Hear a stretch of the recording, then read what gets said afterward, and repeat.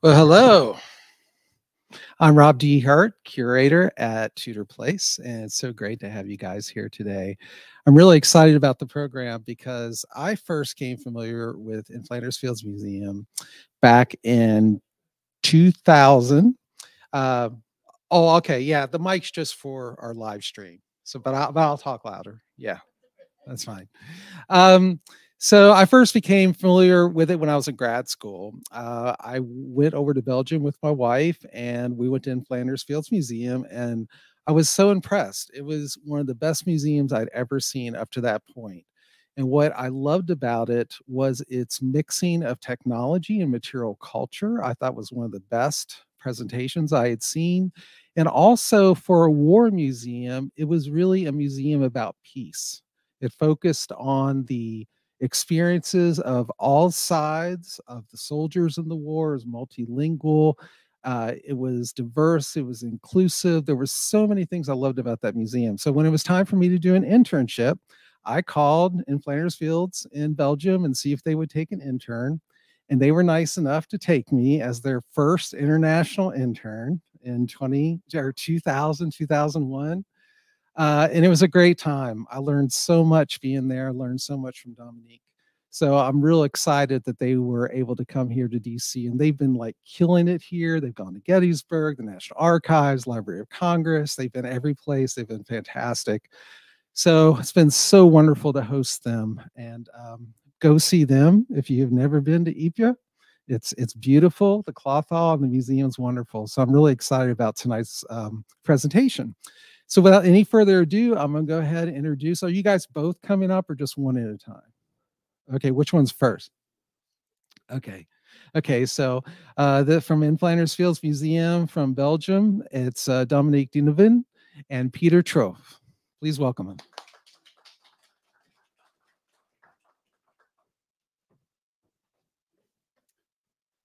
Thank you, Rob.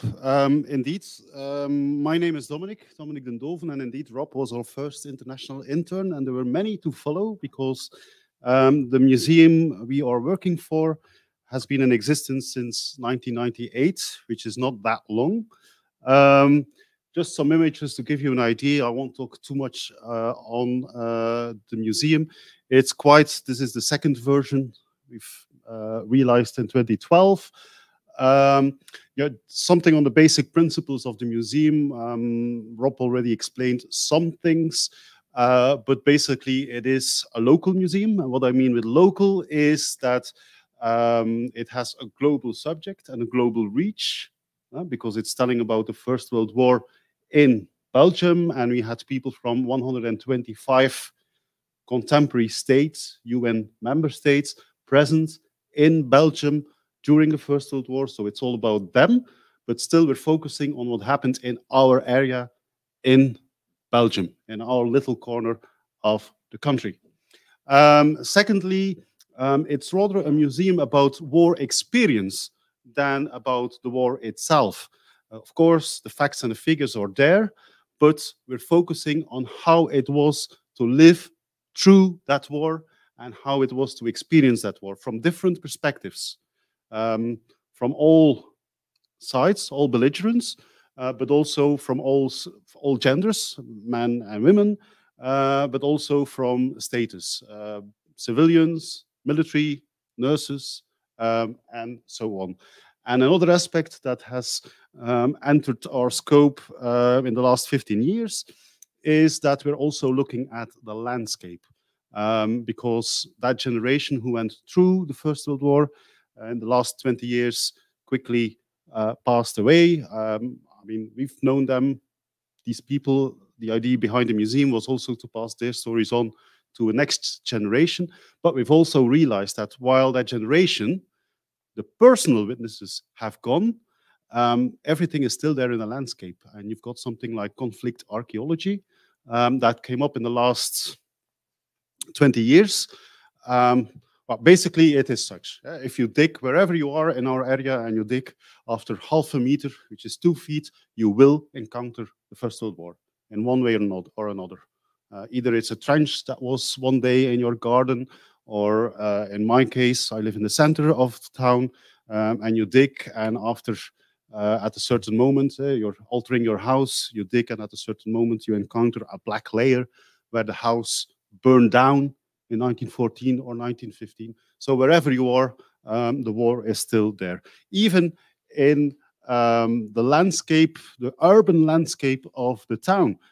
This is our home. This is the building hosting the museum, the famous Cloth Hall of Ypres. It was originally the biggest Gothic building in the world, which was not a church. It has roughly, it dates from the 13th century, originally it dates from the 13th century. It has roughly the same dimensions as the Notre Dame in Paris. And it combined the functions of a market hall, most of the building, the town hall, and then the traditional Flemish belfry tower, in which you have the carillon, but also in which the treasury and the records of the town were kept. However, this is how the place looked in 1917, the year the US officially entered the First World War. This is our office. This is how the building looked like in 1917.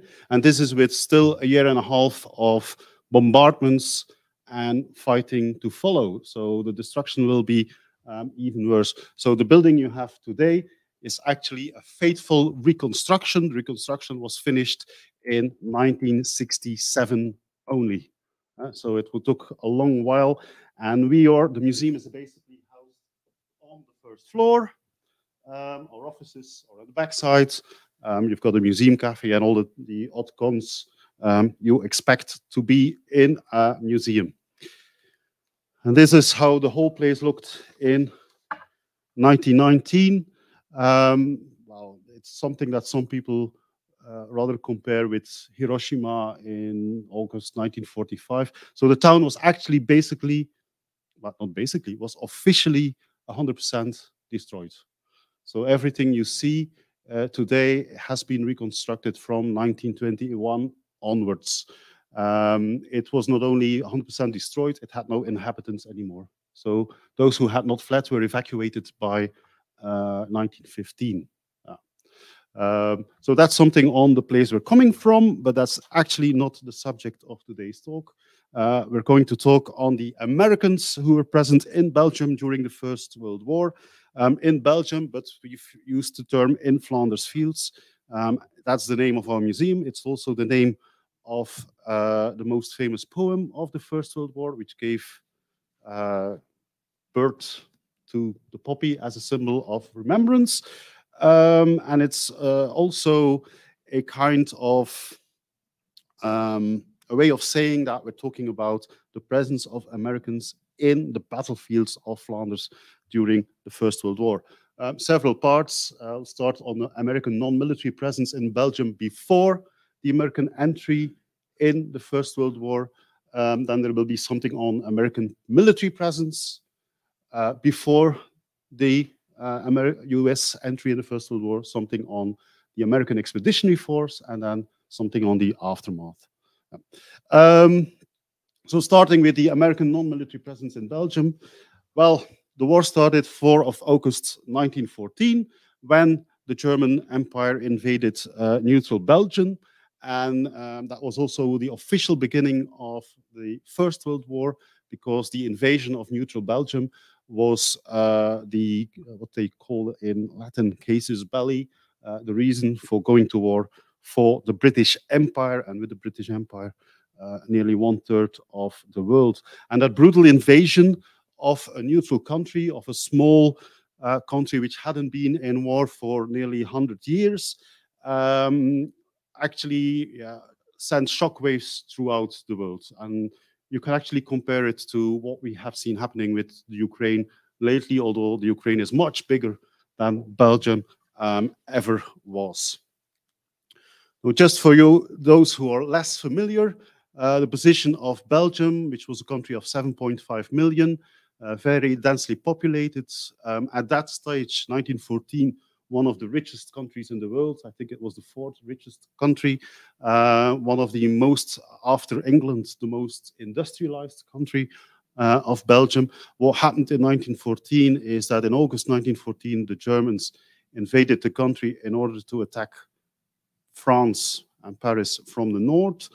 And in August, September, October, they moved on until the front line got to a standstill here in the far west of the country. So the front line from here to there, that's about 40 miles, and Ypres is to the south of this small bit. The first American I would like to mention was one of the handful of journalists who were present in Belgium at the beginning of the First World War. E. Alexander Powell. He was a New York war correspondent. He worked for New York World Daily, the New York World, the Daily Mail, and several other newspapers. And in the early months of the war, he traveled through Belgium together with a Kansas-born war photographer named Donald Thompson.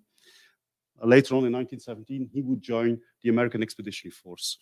But he was very important in informing the American public of the nature of the German invasion and the many atrocities committed by German troops in Belgium. And his book, which you see here, published in 1915, during the centenary, translated into Dutch or mother tongue, it still makes a very good read. And in the introduction of the book, he declares, and I'll use many quotes of Americans' presence in Flanders then, he declares, I quote, "An American, I went to Belgium at the beginning of the war with an open mind. I had few, if any, prejudices. I knew the English, the French, the Belgians, the Germans equally well. I had friends in all four countries and many happy recollections of days I had spent in each. When I left Antwerp after the German occupation, I was as pro-Belgium as though I had been born under the red, black, and yellow banner, Belgian flag. I had seen a country, one of the loveliest and most peaceable in Europe, invaded by a ruthless and brutal soldiery." Paul stayed in a hotel in Antwerp, and he's one of the witnesses on 25th August 1915 of the first aerial bombardment in world history by a Zeppelin of a civilian target. He was also the first foreigner to enter certain cities that were set on fire, put on fire by the invading Germans. For instance, the medieval university town of Louvain, and I'll get to Leuven later. And he described the ransacking of Leuven in words that were adapted to his American readership. I quote, "In comparison to its size, the Germans had wrought more widespread destruction in Louvain than did the earthquake and fire combined in San Francisco." In 1914, so the memory of the earthquake of San Francisco was still looming largely in the States.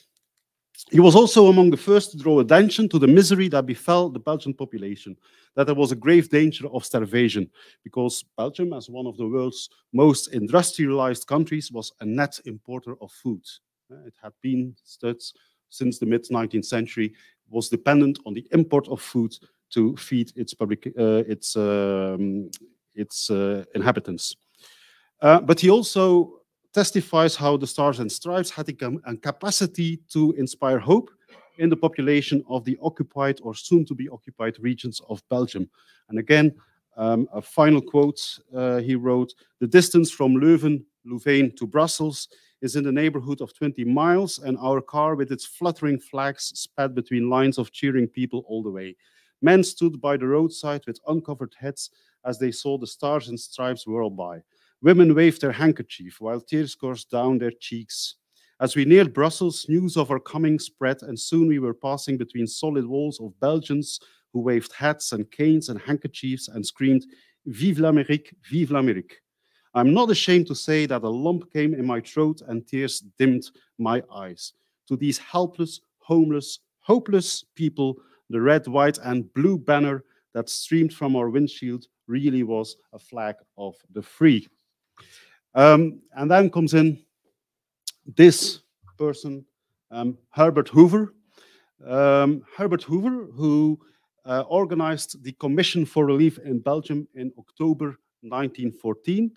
He had some business interests and friends in Belgium. Hoover as you know, later to become US president, was already a successful engineer and businessman. He directed mining enterprises employing 100,000 men around the world. He was known as a highly capable man of force, and now he devoted his great abilities and energies to creating an unprecedented relief agency that could purchase, transport, and distribute food in wartime to the entire civilian population of Belgium. It's not too much to say that it's thanks to Herbert Hoover that the Belgian population didn't starve in the First World War. With masterful publicity and propaganda, he appealed to the people of the United States for money to buy food, to charter a fleet of ships. He worked without pay, and with help from devoted friends and volunteers, and thus he created a unique humanitarian entity, which is basically a large NGO, as we would call it today. Hoover's two most important allies on the ground in Belgium are these two people. To the left, Brand Whitlock, and to the right, Emile Franqui. Brand Whitlock was the plenipotentiary minister, so later to become ambassador, but that was the title he had in 1914, of the United States in Belgium from 1914 to 1921. And he actually coordinated the work of the Commission for Relief in Belgium, in occupied Belgium, until the American declaration of war. And after that, after April 1917, his work would be the system he had established was taken over by the then still neutral, and for the rest of the war, neutral Spanish and Dutch ambassadors. So it was basically him who established that system. And then Emile Franqui, who was actually the Belgian friend and the most important Belgian ally of Herbert Hoover.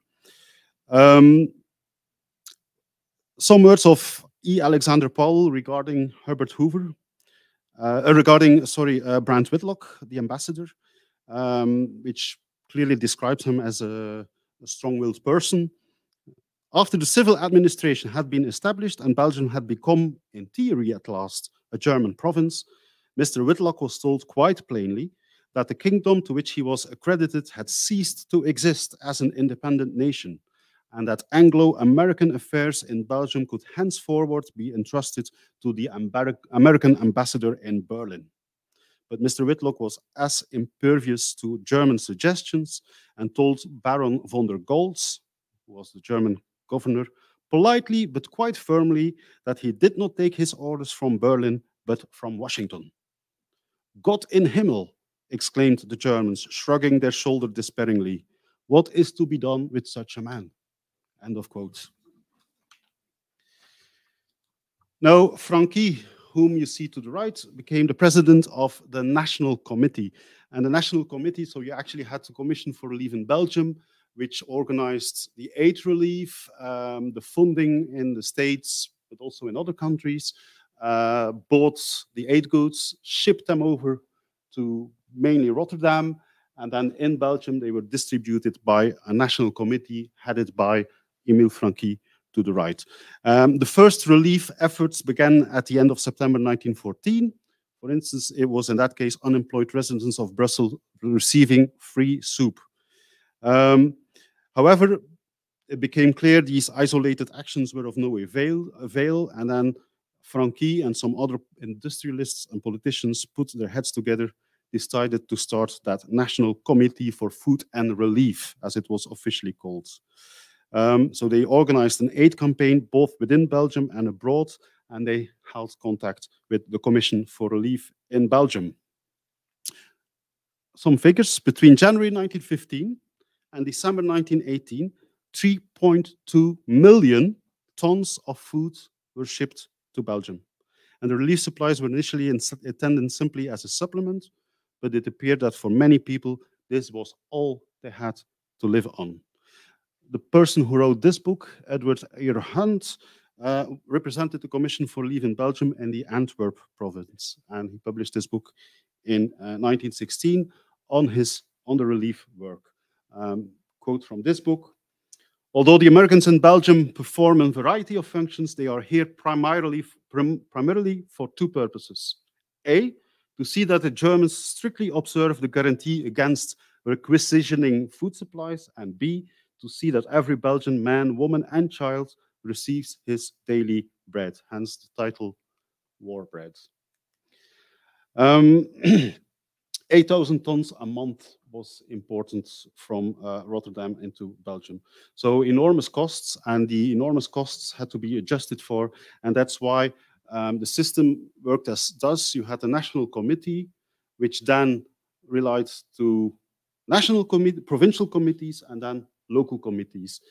And up until the level of provincial committees, you always had Americans to supervise the whole system. As a neutral country, they could do so, and they could guarantee that all goods were delivered where they were.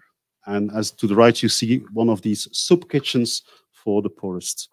Very important and still lingering on in the collective memory is the so-called American shops, where, for instance, clothes were sold cheaply, but also food.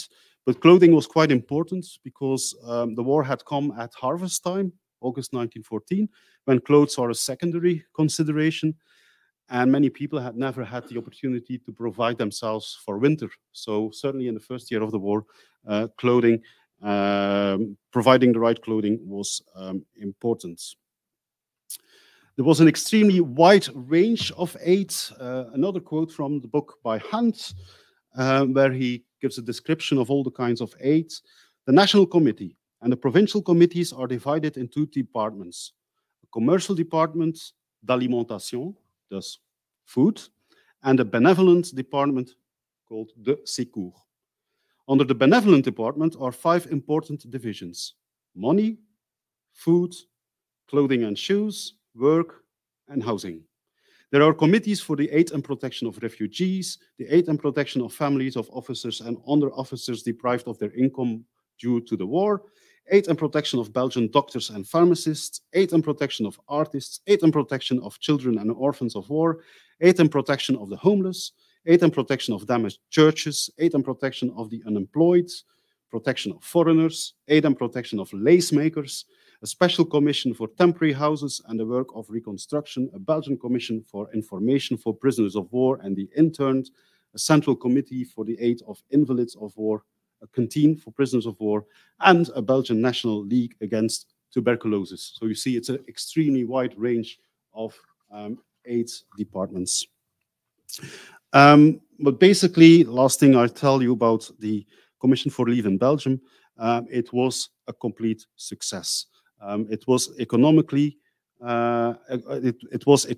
and unbureaucratic. These are the words of Herbert Hoover himself. In June the 7th, 1917, the food reached the people in the quickest space of time without loss and without deduction. It is still considered by historians as really an example of a successful NGO and of aid relief in wartime. But of course, the money had to come from somewhere, and that was mainly the US. So which means that all over the States, you had kind of aid relief and fundraising organized. These are just 2 examples.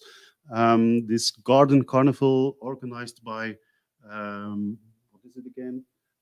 It's something, the children of Staten Island for the children of Belgium, or this one, which is particularly nice, a Belgian American, Henry van Slembroek, who wrote the appeal, and then in French, l'appel, and in Dutch, Flemish, den hulpkreet.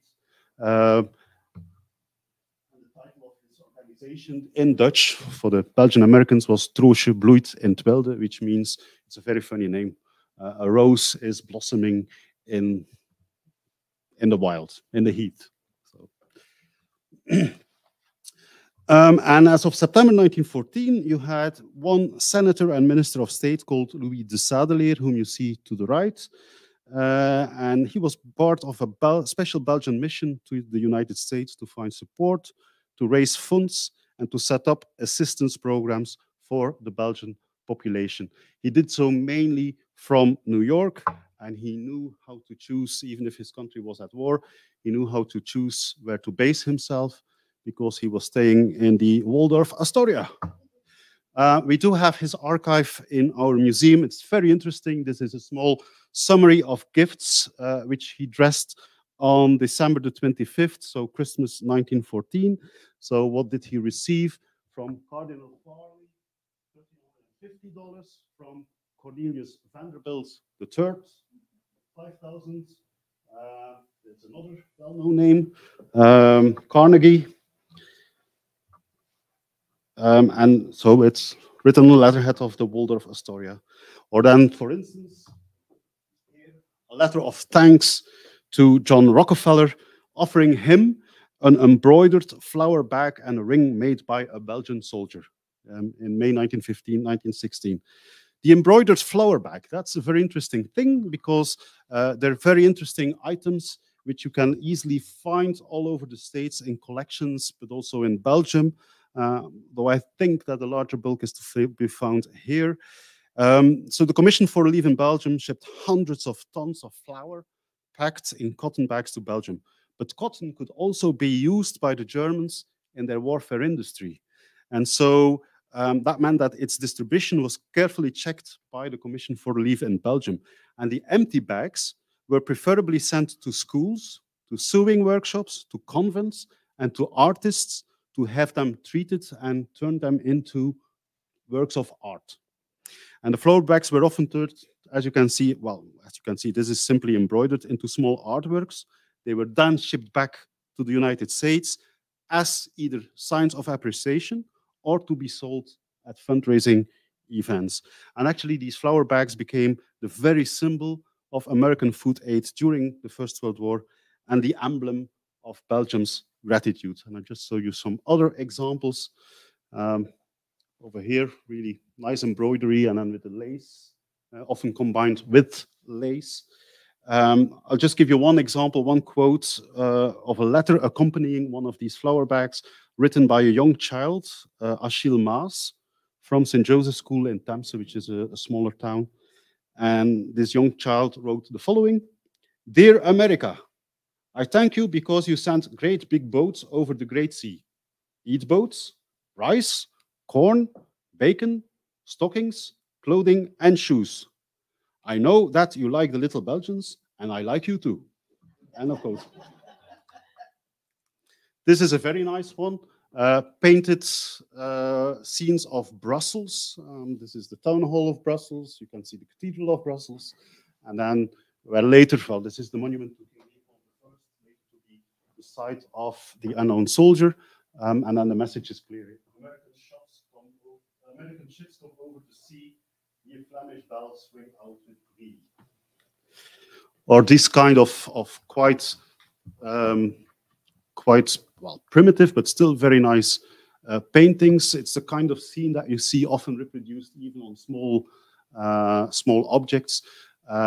This is Grateful Belgium, 1914, 1918, and the message is quite clear. So this was really, you have, for instance, there are hundreds of group photographs of school parties, of children, of school children, with a photograph of Woodrow Wilson and the Belgian king and queen, with Belgian and American flags sent as a postcard to the US. So there are many, many of these examples of that gratitude for food relief. Brings me to the next subject, and that's the presence of American nurses at and behind the front line. I'll just mention some individuals, because frankly, until now, we do not know how many American nurses exactly have been sent over. They were active in a number of associations and capacities. One of the first was Helen Gleason. That's not her. Helen Gleason, born in Cedar Rapids. She was already living in Paris. She followed her husband, who was a journalist for the New York Tribune, to the front. She joined Dr. Munro's Flying Ambulance Corps, which was actually very interesting, mainly British ambulance corps, founded by a feminist doctor who said, well, women can also serve at the front line. So she served there in September 1914, and she wrote a chapter in his book, her husband's book, Golden Lads, How the Invading War Machine Crushed Belgium. The foreword was by Theodore Roosevelt. And her motivation was mainly adventure. But during the very first round of assistance in an operating theater, she fainted. But she soon hardened. In 1915, she was then decorated by King Albert of the Belgians to return to the States in the summer of 1915. Now, at the outbreak of war, Mary Borden, who you see to the right, born in Chicago, she was in England. Yeah.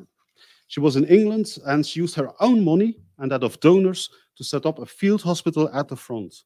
And under the control of the French army, she set up a field hospital near Ypres, near our hometown.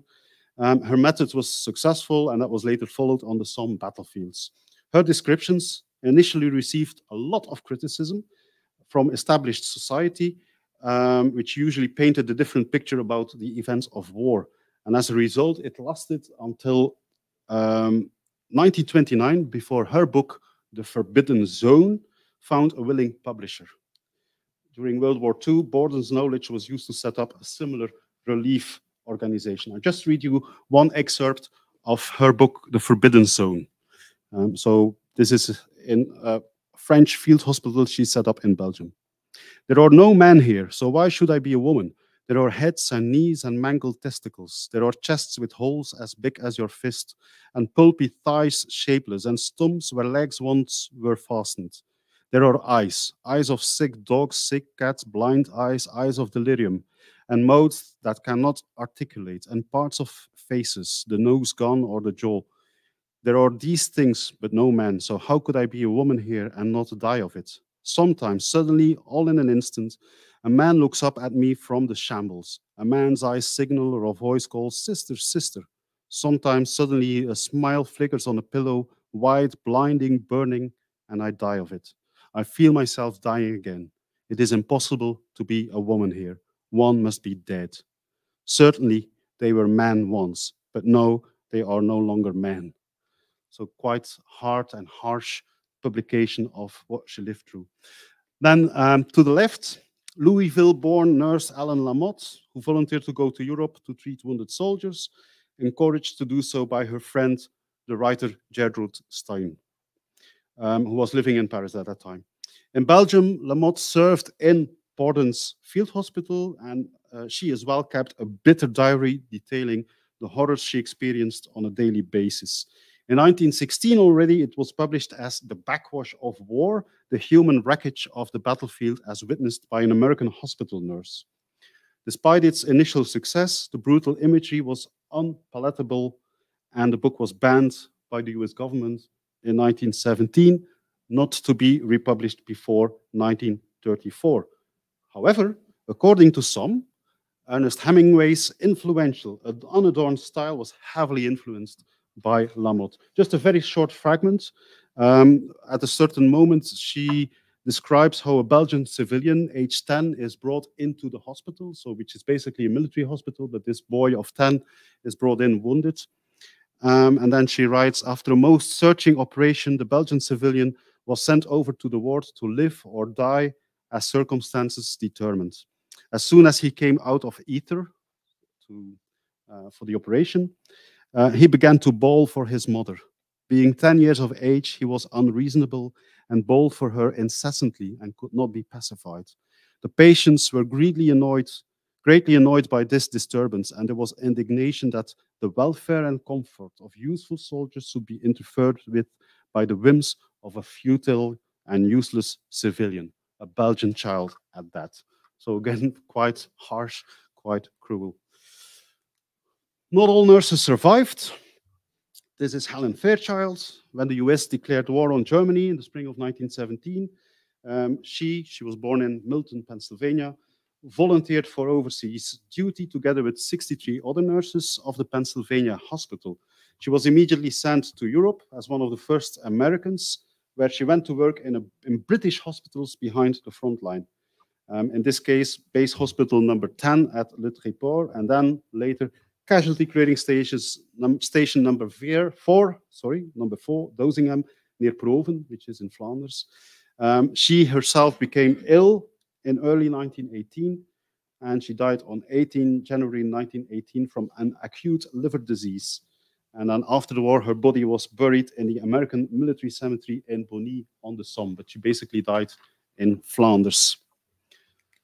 Still in the medical field and not yet, and already active before the Americans officially joined the war effort, probably the most famous doctor, American doctor active in Flanders during the First World War, Harvey Cushing.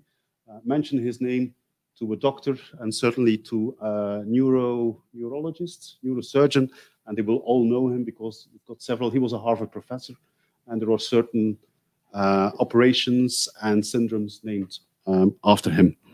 So Harvey Cushing, who achieved a breakthrough in neurological and brain surgery before the First World War, left for France after war broke out, together with a Harvard ambulance unit.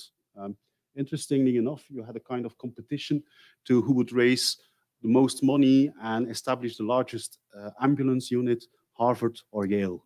And there's even a photograph where you see an ambulance of Harvard and an ambulance of Yale together on one postcard. So there was this kind of, already then, that kind of competition. In the spring of 1915, he studied the French and British medical services, then returned to America to train doctors. In May 1917, he returned to the front, and during the Third Battle of Ypres, better known as Passchendaele, he was a surgeon at the field hospital Mendingham in Proven. In November 1917, he would leave the salient. He was really exhausted by the war. At the end of World War I, he could hardly stand on his legs due to the long hours of work during which he was on his feet. And he basically had to seek treatment for that, suffered from it since the end of the war.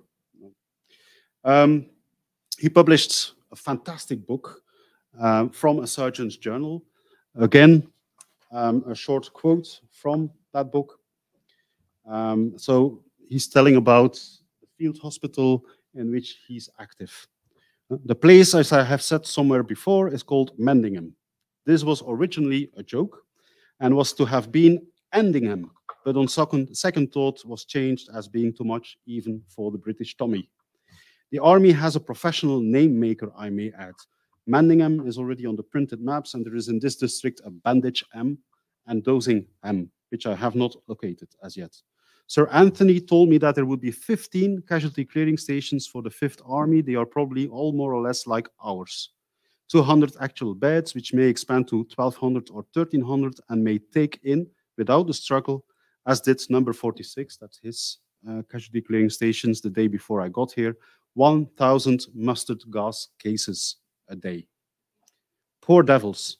I've seen too many of them since, new ones, their eyes bandaged, led along by a man with a string while they try to keep to the duckboards. Some of the after effects are as extraordinary as they are horrible.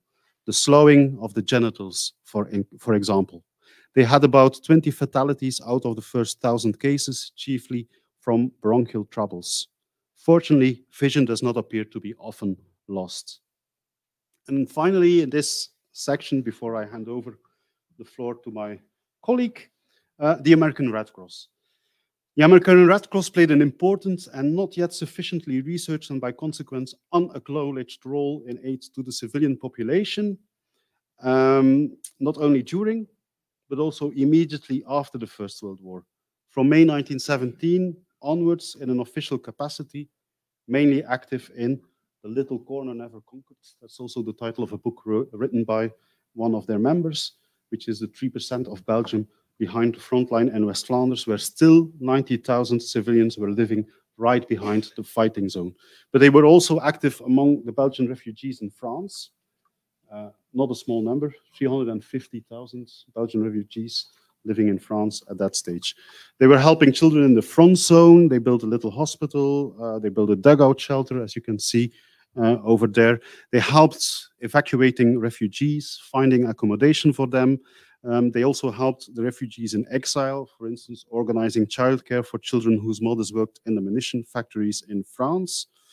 And I think this is the last quote for my part, Pieter, so prepare yourself. A typical fragment for the book, from the book The Little Corner Never Conquered, published by Colonel van Schaik of the American Red Cross. And he's talking about Vincent Naert, a little boy of 6, lived with his father and mother and sister at Ypres.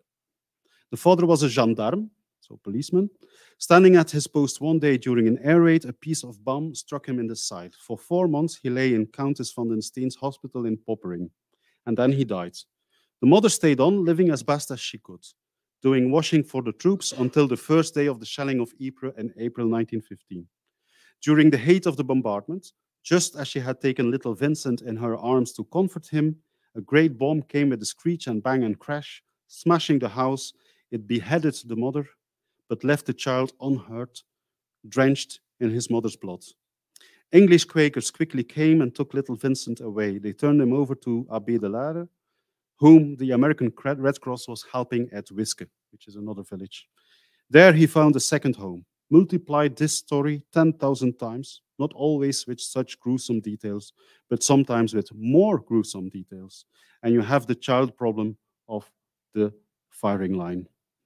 The American Red Cross was active in an enormous variety of activities, mostly just financial. They raised $400 million amongst the American people through the American Red Cross War Relief. And of these, only 5 million were handled directly by the Commission for Relief of Belgium of the ARC. And the rest they handed over to a large, this is just one example, a large number of welfare organizations. Now it's my turn to take a sip of water, and Pieter, I hand you over. Oh. Thank you.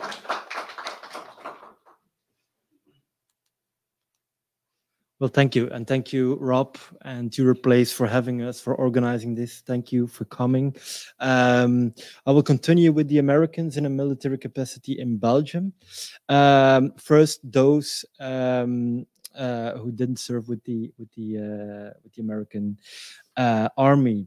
So the further Europe evolved in this war, the more Woodrow Wilson policies came under pressure.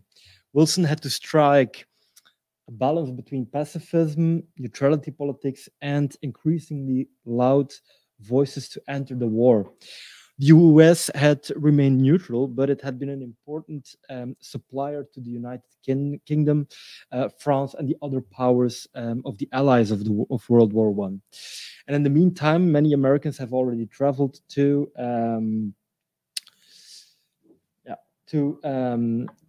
Europe by the end of 1914, particularly to provide humanitarian aid, as my dear colleague Dominic has outlined in the past half hour. There were others, though, who wanted to fight too. So they traveled to Canada and joined the Canadian Expeditionary Force. By the end of 1914, over 2,000 had already joined to fight against the Germans. In 1915, their number had reached to 6,000, June 1916 to 16,000, and February 1917 to 50,000.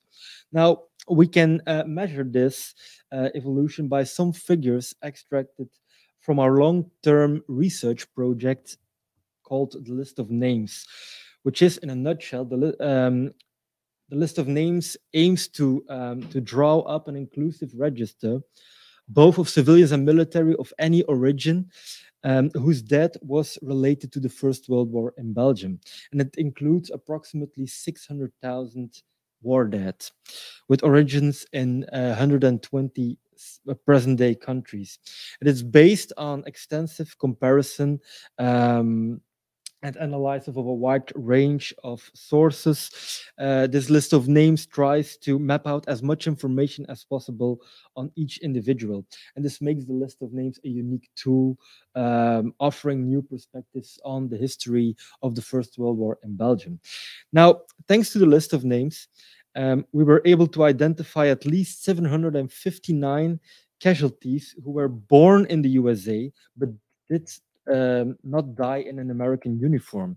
80% of them served either with the British or Canadian expeditionary forces, but for examples, we also find some of them who died in Flanders wearing an Australian, a French, a German, or a Belgium uniform. Interesting stories of pre-war migration, but I'll focus on those who joined the Canadian and the British Army. So if we order these casualties chronologically by year, we can clearly see that they follow the general evolution. In 1914, we counted 36 war dead, all serving in the British Army. All of them were pre-war migration stories. But in 1915, we count 93 casualties, and all these were cases of volunteering with the Canadian Army. In 1916, we see these numbers increasing, but in 1917, this evolution comes to a climax with 319 American-born war dead. And it's interesting when you see the places where they enlisted, Winnipeg, Montreal, places that were attainable if you crossed the border. But in some cases, it was also just a matter of crossing a river. If you consider Detroit and Windsor, for instance, you see, it's just a matter of crossing the river. Needless to say that the figures I showed take a free fall in 1918, 44 to be exactly, after the United States entered the war and raised its own army. But the point is that these Americans crossing the border to go fighting in the war caused a certain embarrassment to Wilson's neutral politics. And these people who died in another uniform in Flanders are commemorated in Commonwealth War Graves Commissions as well. So, but some of them are still commemorated by their American descendants, putting American flags on these cemeteries, as you can see. I won't go into the course that eventually led the US to war participation. You probably know that better than I do, than we do. But on 6th April 1917, the United States declared the war on Germany, as you know. And then when they were officially at war, they did face the fact that actually they were not prepared for a possible military confrontation or intervention. An army had to be raised, and the establishment of the American Expeditionary Force would turn out to be a slow process. When General John Pershing was assigned as a general of the armies in May 1917, the National Army only consisted of 135,000 men. And although different sources provide different figures, 1 month after the declaration of war, only 1,300 Americans had landed in France. Now, by the end of 1917, their number had reached to 180,000, but the majority of the troops still needed extensive training. So it was Pershing's first priority to establish training schools for his officers and respective divisions. Afterwards, these officers would provide the basic principles of machine guns, mortars, chemical warfare, digging and maintaining trenches to their men, and so on. Now, in May 1918, the AEF had expanded considerably, with almost 250,000 men landed in France, and subsequent months would show similar or even higher numbers. So the US would manage to mobilize 49 divisions, fully or partly, and send them overseas. And one must realize that at the time, an American division on an average amounted to 25,000 men, which was at least double the numbers in British, French, or Belgian divisions. By 11 November 1918, more than 2 million American soldiers were stationed in Europe. And their participation, the participation of American troops in this conflict, was an enormous moral boost and support to the Allies. And of course, this was also used in the propaganda towards the Germans. Now, of the 49 US divisions, that fought in the Great War. 4 were effectively deployed in Flanders Fields. Between the 5th of July and the beginning of September 1918, the 27th and the 30th divisions would be engaged in a sector south of Ypres under general command of the 2nd British Army. And then secondly, the 37th and the 91st divisions would be involved in the final offensive leading up to the armistice under the general command of King Albert of Belgium. Now, it's not my intention to explain all the exploits of these 4 divisions in detail, but I would like to say briefly something about each of them.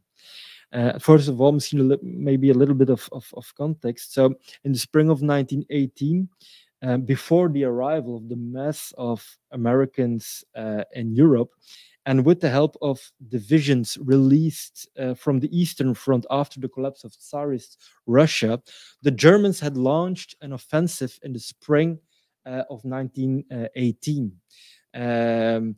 They realized that it was the momentum to try to force a breakthrough at the Western Front. So German troops pounded the Allied lines between 21 March 1918 and the end of April 1918. They made considerable ground gains, but did not force this decisive breakthrough. From July 1918, the Allies would launch counterattacks, counteroffensive, which slowly but surely pushed back the exhausted Germans. Despite withstanding the German spring offensive, the Allied armies had taken serious blows and were exhausted too. So therefore, the arrival of American divisions was welcome, so too in Flanders. And in July, the first 2 arrived, the 27th and the 30th Division. Now, the 27th Division was better known as the New York Division, and they consisted of men coming from the New York National Guard. They were all in France by July 1918, and they were immediately attached to the British Second Army, which was operating southwest of Ypres. And during this period, in the very first phase, a selected group was able to gain their first frontline experience. One of them was Corporal William Billy Leonard of the 107th Infantry Regiment. Before putting on his uniform, he worked as a journalist for the Daily Times in Flushing near Queens, New York. And as soon as he was plunged into the real war in Ypres, he realized it was completely different from what could be imagined beforehand on the training grounds in the States or in France behind the lines. To a friend home, he wrote, "I've seen a lot the censor won't let me tell. You bet someday I'll give you the story between puffs of your excellent cigars." Billy volunteered for a mission on 14 July just to see how it goes. In his letters, he described the sleepless nights due to heavy artillery fire, which he experienced as very enervating. To another friend, he wrote, "The nearer we get to the trenches, the less we think about the war in its larger aspects. I imagine it's because we are cut off from the world, in a sense, rarely see a newspaper, and our own particular job fills our time and thoughts."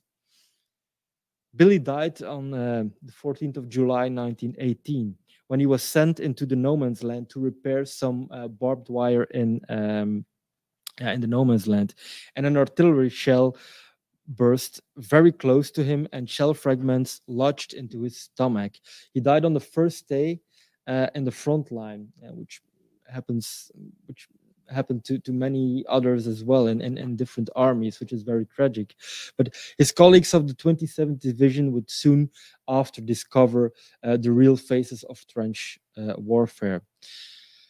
The units of the 27th were entered in the front lines between the end of July and the end of August, and in their sector there was hardly any activity, so they were mainly ordered to carry out reconnaissance missions, and they were relieved in the beginning of September 1918. to be transferred to France and to take part in the offensives in the summer in the final phase of the war. Now, despite the relative calm during their time at the front in Flanders, the 27th left 243 dead in there. Now, the fortunes of the 30th Division were similar to those of the 27th, with whom they operated simultaneously in the same sector south of Ypres. This division was composed of men from the North Carolina, the South Carolina, and the Tennessee National Guard, and many of them had already experienced their baptism of fire during the Pancho Villa uprising along the Mexican border in 1916 and 1917. And after some training in northern France, they were attached or divided. The units were divided under the 39th British Division, and their camp was established in Watou. Watou is a very small village on the Belgian-French border behind the Ypres front. And although Watou was located in a so-called quiet sector, it was within range of the German artillery, which caused several casualties. Curious to mention is that these men were honored and surprised by some esteemed and high visitors during their training period. So on the 6th of August 1918, they were honored by King George V of England, and on 7th August 1918 by King Albert of the Belgians and his wife, Queen Elizabeth. Might all be very impressive, but more exciting for the men was the informal visit and the pleasant performance by Elsie Janis as little Elsie, aka the sweetheart of the AEF was called. Elsie Janis was an actress and a singer who, accompanied by her mother, entertained U.S. troops stationed in near the front lines in Europe with a roadshow. And after the war, she published her wartime experiences. And you can see one of those performances. After the war, she published her wartime experiences in the big show, My 6 Months with the American Expeditionary Forces, published in 1919. And there's a remarkable passage in it, which is related to the 30th Division in Watou. She described the trip to Watou as really the most warlike one we had had. She constantly saw trucks, tanks, artillery, and men passing, as well as in the sky observation balloons. They looked so useless, great big hot dogs hanging there, but how wonderful they are. And I admit that my idea of a brave man is one of those observers. They go up knowing they can't protect themselves. End of quote. She continued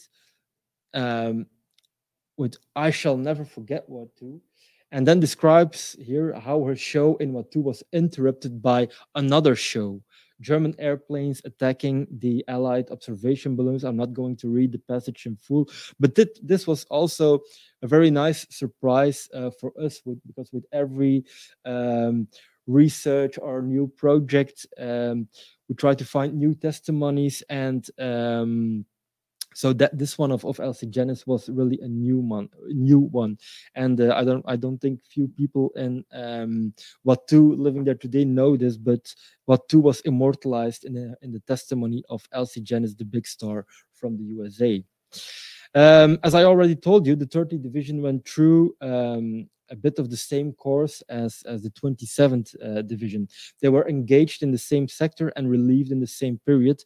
And during their 2 months of stay in Flanders, they suffered 156 dead.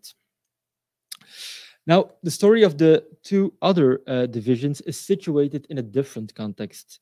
After some successful French and British American-supported counterattacks in the summer of 1918, the Allied forces would launch several offensives simultaneously by the end of September.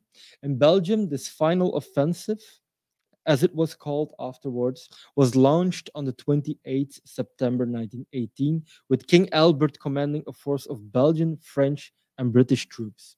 In the first phase, they broke through the German defenses, which forced the Germans to retreat slowly but surely. In this overview map, you can see all the several phases with the end, the line that was established on Armistice Day, 11th November 1918. Now, in the third phase, beyond mid-October 1918, the two American divisions were sent to Flanders to give the offensive an extra punch. And these were the 37th and the 91st divisions, who arrived in the vicinity of Ypres and Poperinge by 20 October.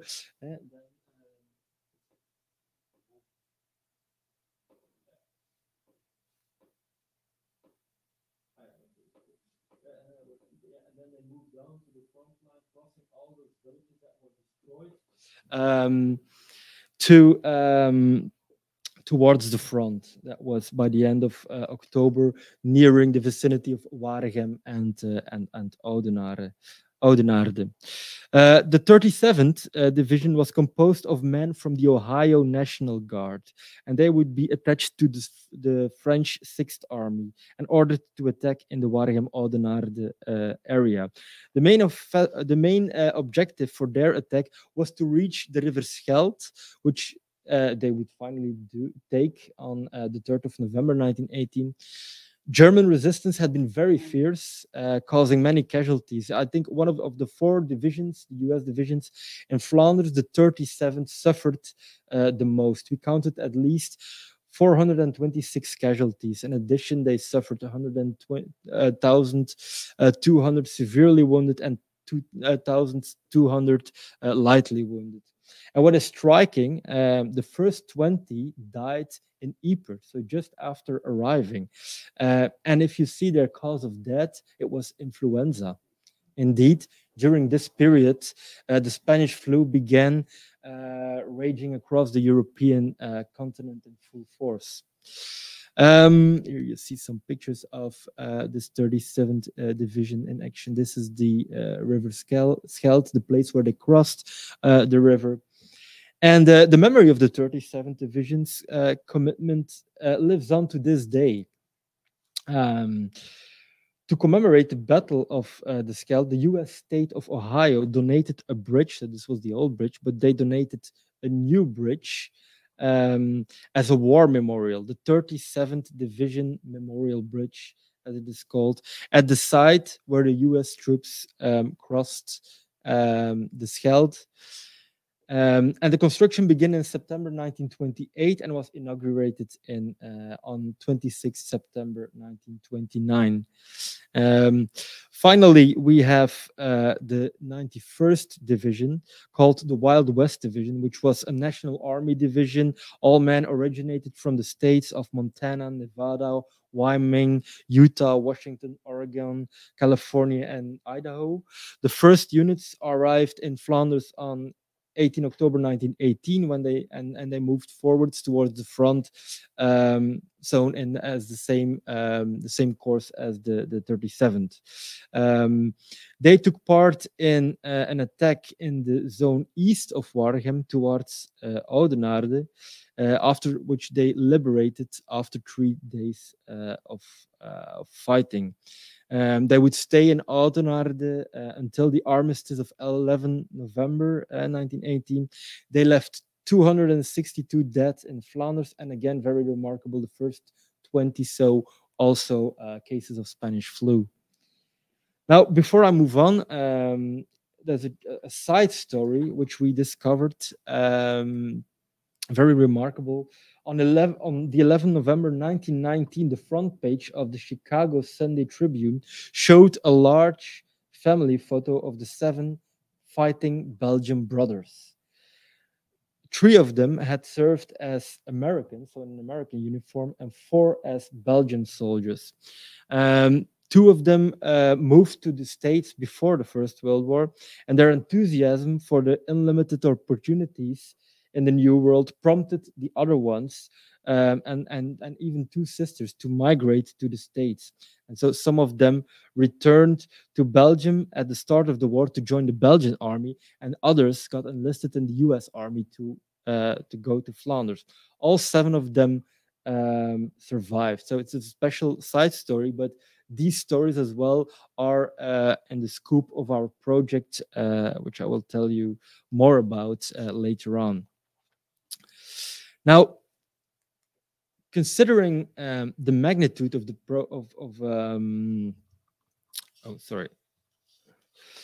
Now, after the armistice, after the war, a huge challenge awaited the warring parties on various levels, of course, but certainly 2 in terms of recovering the dead and dealing with their legacy, their sacrifice, and the organization of the cemeteries. That was something huge. And for the USA, this task was in the first phase mainly appointed to the American Graves Registration Service. Considering the magnitude of the project in supervising more than 73,000 graves, the Overseas AGRS unit in charge soon became a department with more than 150 officers and 7,000 employees. And their first assignment was to identify the remains and register the exact location in each zone of action, which was not an easy task if you bear in mind the inhuman conditions of the battlefields and the fact that victims sometimes had to be buried in very chaotic circumstances. A hasty burial would be marked by a rifle or an improvised cross, and even sometimes only with a stick in the ground. The unit started their work in Europe from October 1917, and they had 2 main concerns. First, to regroup and consolidate graves and commence the construction of temporary cemeteries with the intention of establishing permanent memorial sites. The second was to prepare the process of repatriation, as the American government had promised in 1917 to repatriate all dead to the US. However, they had greatly underestimated the numbers involved, and 2 years had passed since the armistice, with no progress in sight, and public opinion was not favorable towards the government. And finally, after some painful incidents with private undertakers repatriating bodies, the US government finally released funds to carry out this operation in a systematical manner. The official closing date for next of kin to make the decision on the final disposition of remains was 1st of April 1922. By 15 May 1922, a total of more than 45,000 remains had been repatriated to the United States, and 30,000 of them had been shipped via the port of Antwerp. This is in the port of Antwerp, which became the largest port in Europe executing these operations. Now, parallel to the organization of repatriation was the organization of permanent US cemeteries in Europe. To manage this, the Battle Monuments Board, later to become the American Battle Monuments Commission, was established in 1921. Initially, there were only 6 sites planned, 5 in France and 1 in the UK. However, in August 1921, it was decided that for practical reasons, to develop a number of additional permanent sites. The number of permanent cemeteries in Europe were extended from 6 to 8, with the Oise-Aine American Cemetery and Flanders Fields American Cemetery in Waregem. Here. So in Waregem.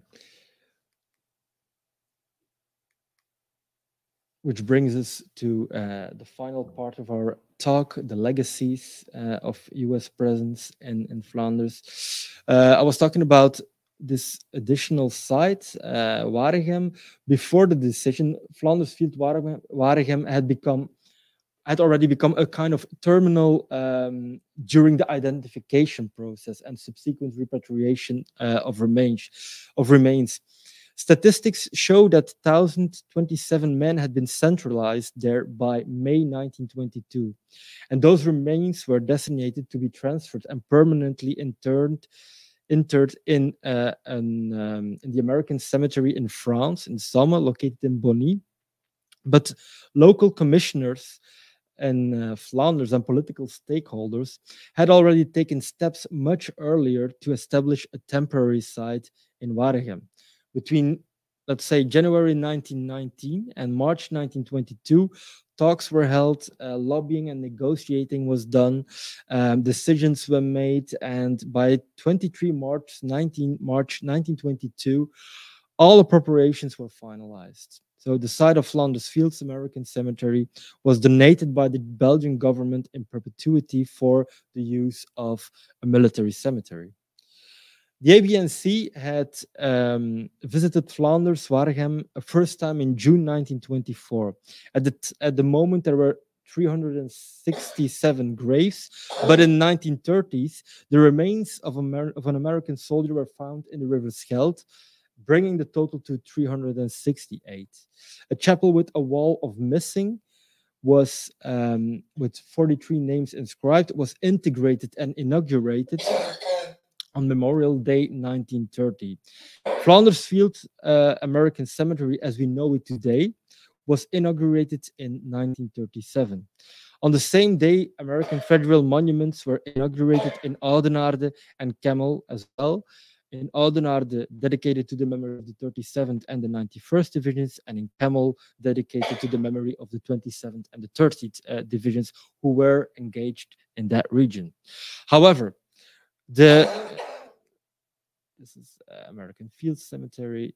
However, the commemoration of the US presence in Flanders Fields had long started before the inauguration of the Flanders Fields American Cemetery in 1937. Several memorial days were organized to pay respect to the dead. As of 1923, the Waregem school's children sang already the American national anthem during the ceremonies, and this is here. There had also been several memorable moments that can be recalled, to name two. In 1927, 9 days after his solo transatlantic flight, Charles Lindbergh flew over the cemetery in his Spirit of St. Louis and dropped a bouquet of flowers in his silk flying scarf in honor of his fallen countryman. I haven't a photograph of that yet. But and then on the 2nd of July 1930, the Gold Star Mothers, as they were known, a pilgrimage group of mothers and widows of the fallen, visited the cemetery, which you can see on the right here. And for each participant, a floral wreath was ordered, which was placed at the grave of their loved one. And since then, the several prominent U.S. personalities have visited the cemetery, including a number of presidents such as George Bush, Sr. and Jr., and Barack Obama. Now, to continue the legacies, I'll pass the floor to Dominic again. But actually, these visits to the front lines started much earlier. Already in 1919, we know that officers, American officers from France, when they had the opportunity, wanted to see that famous town of Ypres, the city of Ypres, for themselves. So you already had like kind of touristic visits by the end of the war, and certainly in 1919. And the most famous person who did so was actually Woodrow Wilson, who visited Ypres and the battlefields of 18th of June 1919. And normally, we should see it now. Yep. This is before there is sound film, so it's a silent film. Obviously, you see Wilson arriving. It's a 5-minute film. It's nice to see it. So you see him arriving by train, and this is the Belgian Guard of Honor, and he's accompanied by King Albert of the Belgians.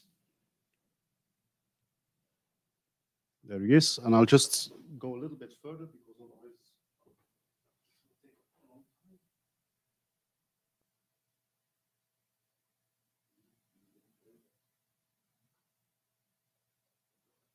just let it run because I'm a bit afraid that it would disappear all of a sudden. I have this capacity of, even when I look at the computer, sometimes they go astray. Yeah. So you recognize Wilson. I do not know whether he was accompanied by his wife or his mistress. They were both in Paris at that moment. And this is the Queen of the Belgians, Elizabeth.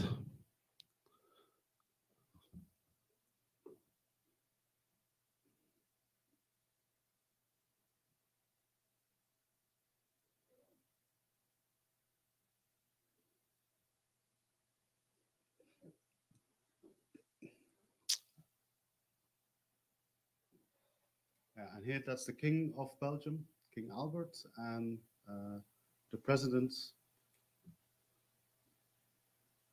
And this is the car for the Queen of the Belgians.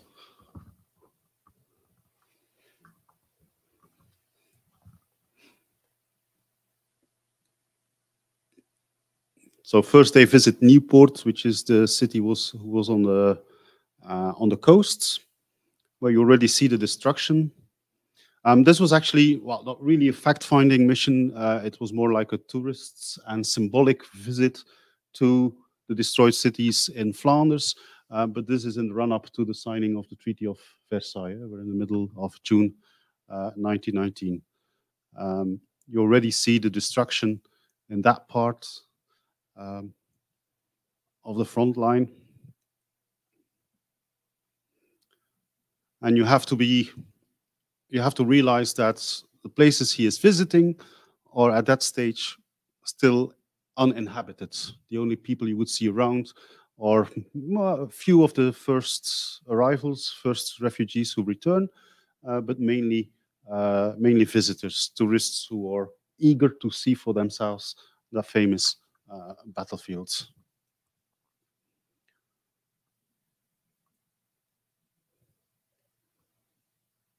But for us, obviously, the most interesting part is when he visits Ypres, our hometown.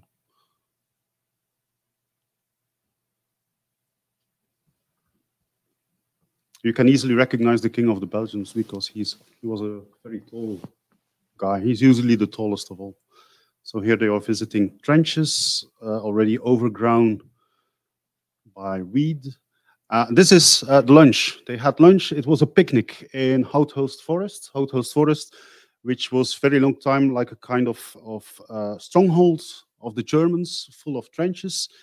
The Queen of the Belgians was a very keen photographer. We do have her photographs as well, which is very nice to match it with the film that was made.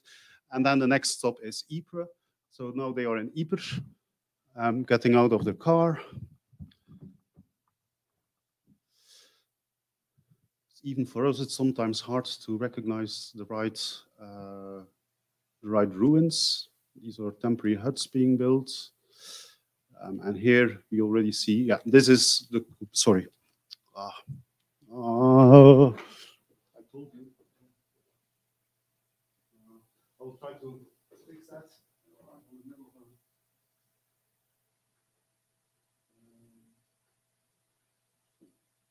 Yeah, I'll try something.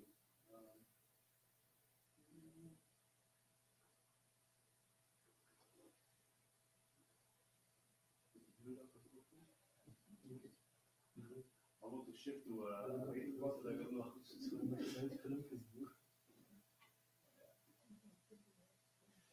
you know what? I'll continue my talk, and then I'll during, if there's questions, I'll show the film again, and then I'll comment on it, because otherwise this could happen another 3 times, and then you're here for the rest of the evening. Yeah. But there are other souvenirs of the American presence in Belgium after the First World War. So when I was talking about the American Red Cross, I told you that in the aftermath of the war, they still provided help.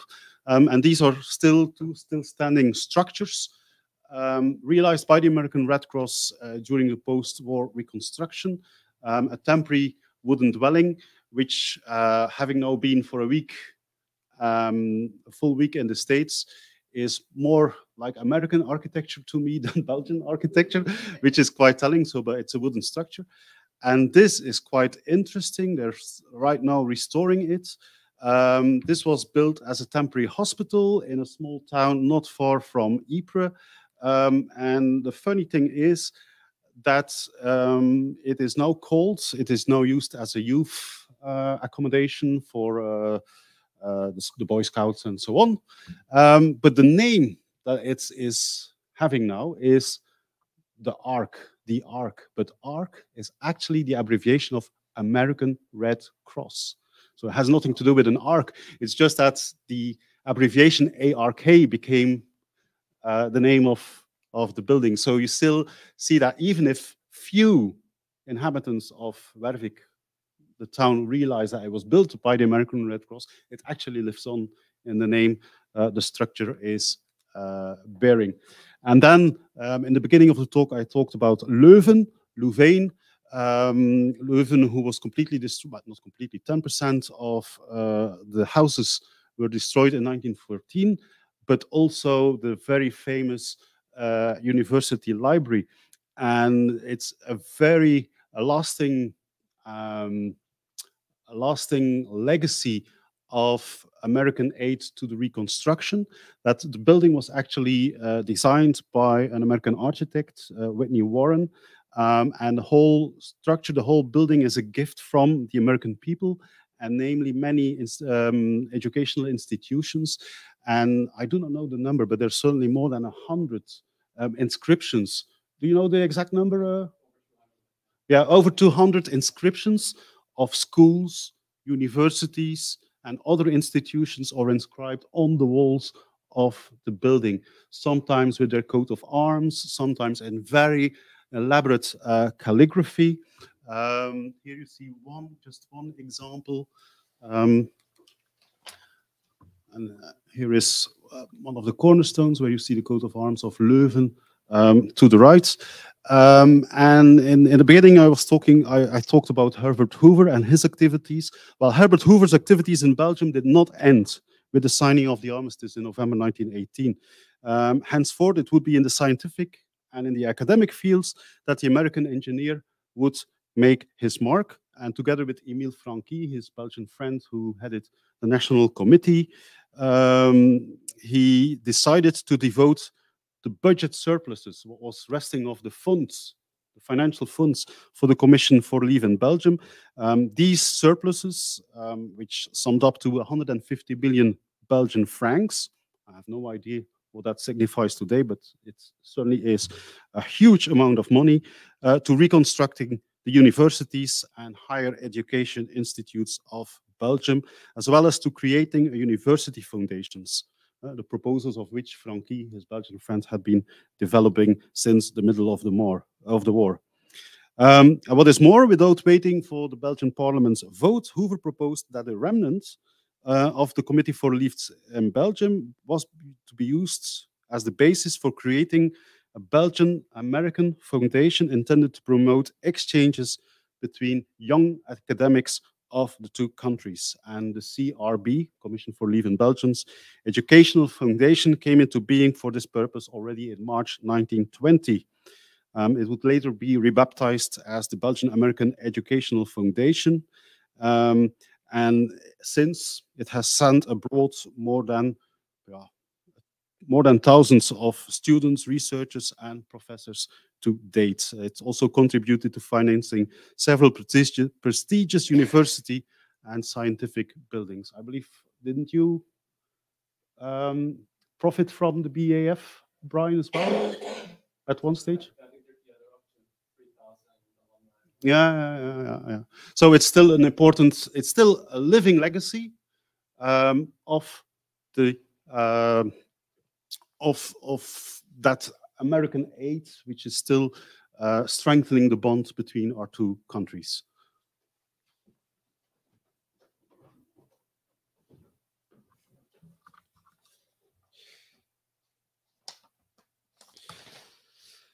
Now, for decades, until today, in fact, the US military presence was mainly equated with the Flanders Fields American Cemetery and Memorial in Waregem. At this peaceful site, 411 service members of the United States Armed Forces are commemorated. And a beautiful book was dedicated to this cemetery, reconstructing not only the history of the cemetery, but also the stories of the men commemorated there. And all the credits to authors Chris Sims and Patrick Lernout for that. I don't know, maybe they're listening in Belgium, but no, this is very it was a very good job, very useful and helpful to us. But what you see in the memorial landscape reveals part of the story that took place there. And however, what is equally important is what you don't see anymore. The graves that were repatriated, the original cemeteries that were cleared, and the stories that faded with them. And herein lies the challenge of our project. We set up with the US Embassy in Brussels and with Smithsonian Museum. Americans in Flanders, names and places, to reconstruct and present the total story, not just that of the cemetery. That reminds us of the American presence in Belgium during the First World War. And the project runs from 2022 to 2024 and has set itself a number of targets. So the first one is making the results of the project known to a wide audience by means of a traveling exhibition. The second is making the results of the project permanent by means of a publication in the museum series of the list of names. So we have a series dedicated to several groups of people or to teams, several teams, subjects in the history of the First World War, and we will dedicate a book to the Americans. A third object is enhancing the American First World War site in Belgium by developing an app containing the historical information and personal stories, and thus virtually linking these sites, which will enable us to tell visitors to these places, but also people from Wervik, the Ark, or Watu, what stories there are that are not visible anymore. Another part of the project is an exchange of expertise on the First World War research and museology. That is one of the reasons that's why we are here nowadays. And last but not least, the one object that is necessary to make at least 3 of the 4 other happen is to identify all American casualties who fell on Belgian soil as a result of the First World War, and to integrate these permanently into commemorative practices. And so far, we have been able to identify 1,153 American military who died in Flanders Fields or commemorated there. And we managed to discover that they were originally buried in 102 places before they were brought to Waregem or they were repatriated, mainly to the United States, but in some cases also elsewhere. And they were born in Italy, Ireland, the Netherlands, Austria, Hungary, Sweden, Czech Republic, Switzerland, Brazil, Poland, Denmark, Finland, Lithuania, Norway, Montenegro, Greece, Syria, Canada, England, the Philippines, Russia, Barbados, and last but not least, Scotland. Interesting stories, and the Euros itself, of course, yeah, of course. But these are the other countries that we also already found. So interesting stories, and we'll be happy to keep you up to date about the results of this project, so you are able to discover how the United States and Belgium, through the prism of the First World War, are deeply connected to each other. Thank you.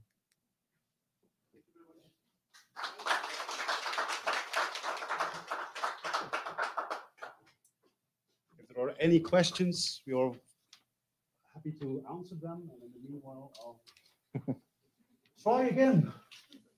The destruction of the library and rebuilding, how were you able to replace all of the books, publications? Yeah, you can't. Because there were many, there were basically,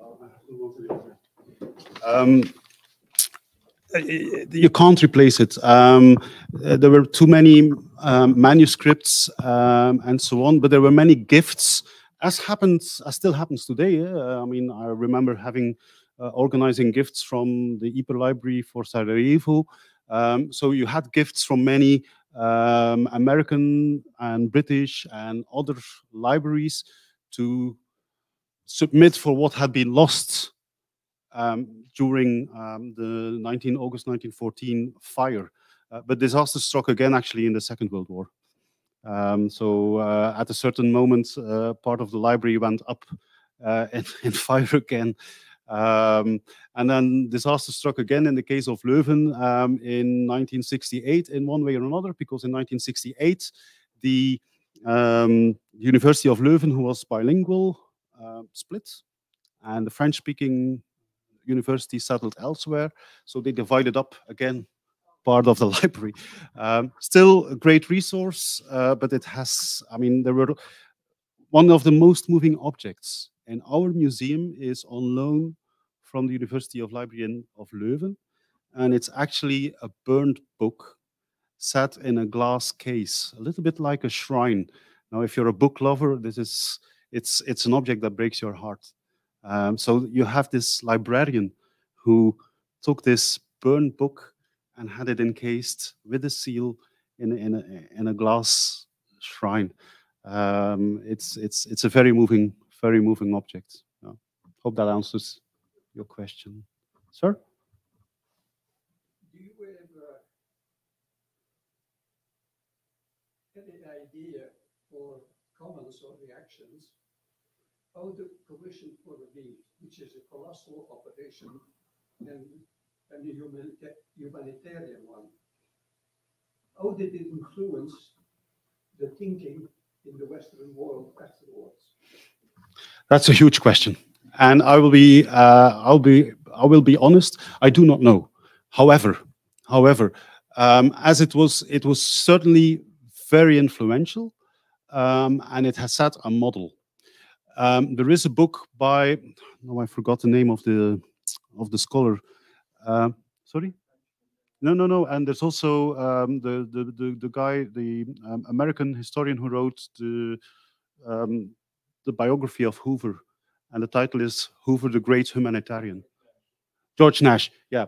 George Nash published a 2-volume biography of Hoover called The Great Humanitarian, in which part of the book, of course, it's a broader overview of Hoover's life, but part of it is really on, hence the title, The Great Humanitarian, is that he's focusing on how Hoover invented modern aid relief, war relief, which set an example further on. But I will be honest, it is not really my field of subject. We already have so much to do regarding our small part and the 5 years of war. So it's just pointing you out to another direction to learn more about it. Sir? I know at the time of 1914, the U.S. had a large German-American population, first generation.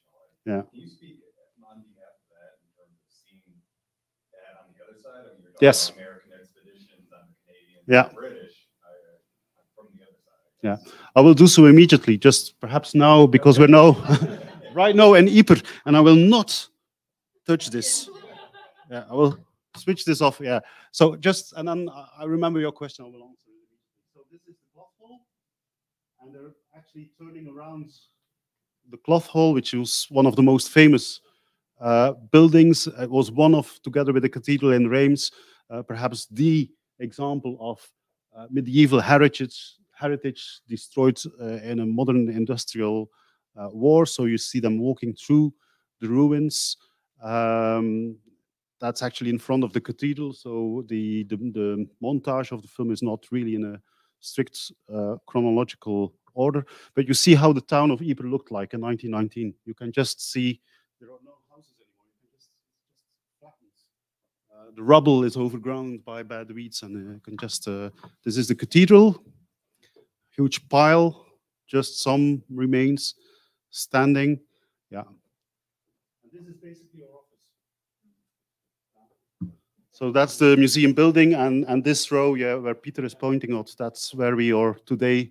The museum office is based. And you can't read it probably. It says it's dangerous to dig in ruins, because you already had the early returning Belgians who were recuperating stones to build temporary housings. Yeah, that was mainly it. German Americans. Well, interesting questions. You would find them on both sides. You had a bit the same divide. You have the same phenomenon with German Canadians. You even had the same phenomenon with some German Belgians, where some ended up on the Allied side because they had completely familiarized and they were completely embedded in their new home society, as to say, and that was stronger than their official roots. However, it's not an American example, but a Canadian example, which I find very interesting. When I wrote my book on the Meningate, which is the large memorial in Ypres, I came across a letter written by a German-Canadian family. And they said, well, you have to correct our name, the name of our son, on the Meningate, because on the Meningate, on the memorial to the missing, it reads Swartvager. And they explicitly write, yeah, you should correct it to Schwartvager, because we're German. So you see that you've got this mixed heritage, yeah, and mixed identities. I have no doubt that some German-born Americans joined the German army, which was also the case, for instance, for many Danes. But I think that most would. I think that most would have served on the Allied side, but I'm not at all sure about that. What is also very interesting is Germans and German military who, after the war, migrated to the States. And the reason I mention that is because the most poignant witness account that we have of the first gas attack in world history, which took place at Ypres in 22nd of April 1915, is by a German American, a guy who served with a German pioneer regiment in 1915 and migrated to the States in 1920. He's in Zeebrugge now, near Bruges. And it's 2 decades later, he tells his son what had happened to him during the first gas attack. And his son is born in California, so he tells it in English. So the most poignant witness account we have of the first gas attack, really poignant, I mean, it makes you shiver, has been told in English by a German migrant to the States. So these, very typical for a country with many migrants, is you've got these shifting identities. You have to answer here because Rob is recording. Very short. This is an interesting question, and especially New York is very interesting, I think, because you had there a community of 300,000 German people with German origins, and yeah, that's part of the research for this project as well. That we hope we will be able to dig up some interesting personal stories to show the nuance and the several identities and in this project in this history. So we'll integrate that in the book, definitely. Yeah. And motivations as well are very interesting, because I was just thinking of also an American who died as a Canadian soldier and who's buried in Flanders, and on his headstone it says he crossed the border, he joined up to avenge the Lusitania murder. So you really got the motivation is mentioned on the headstone. Yeah. Sorry, I was. It's all right, because my question is related to that in terms of to what extent some of the propaganda, especially at the beginning of 1914, would have affected American opinion. Some of it being true and some of it being exaggerated. Yeah. Again, a difficult question. You can analyze all the propaganda, but it's more difficult to analyze its impact. Yeah, that's much more difficult. The Lusitania case is a good example, but of course that's propaganda based on facts. And what you generally can see is that even if many Americans wanted to stay out of the war, there clearly was sympathy for instance, Belgium. That's why in the beginning I made a comparison with Ukraine today, because what you have is an independent country, quite a peaceful country at that. Not that we was nothing to, I mean, there was the Congo and all that, but basically a peaceful country, an independent, sovereign country, which was invaded by a mighty neighbor. And so that created immediately a lot of sympathy. Some of this sympathy is directed towards aid, and some of the sympathy is directed towards physical, well, joining the armies. But that's the most motivated ones before 1917. But measuring the impact of propaganda is, even if you make an analysis of the press, that is just an analysis of the press. It does not tell you how people who read that press feel about it. So it's an extremely difficult process. You should go through many letters and diaries to gauge that impact. We don't have the time to do that, unfortunately. Just regarding the Lusitania, I mean, and the US finally entering to war, one of the first, well, reactions was of Winston Churchill, and I have his quote here. So the US decision to enter the war at such a late stage was not only accepted with gratitude by the Allies, because you have this Churchill who declared in the House of Commons, of course it wouldn't be Churchill, what he did in April 1917 could have been done in May 1915 after the sinking of the Lusitania. And if done then, what abridgment of the slaughter, what sparing of the agony, what ruin, what catastrophes would have been prevented? In how many millions of homes would an empty chair be occupied today? But that's yeah, it's counterfactual, well, counterfactual history, yeah. and politics, of course. Okay. Thank you. Thank you. Thank you.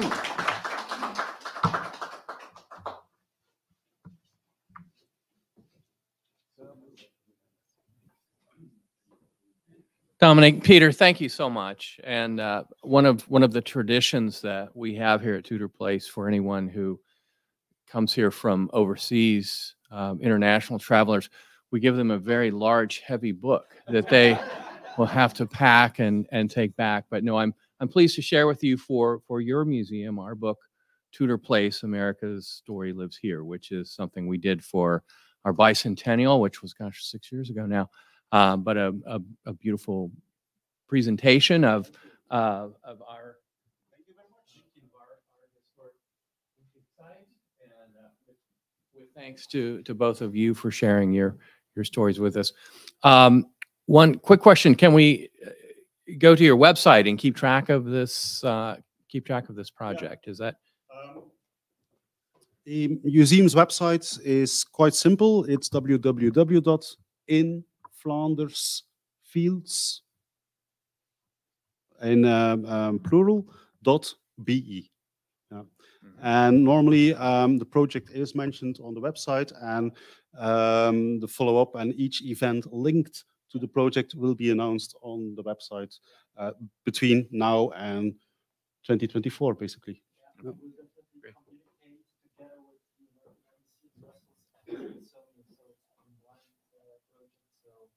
Terrific. Great. Thank you again so much. Thank you, all of you, for joining us. Thank you, those who are joining us remotely.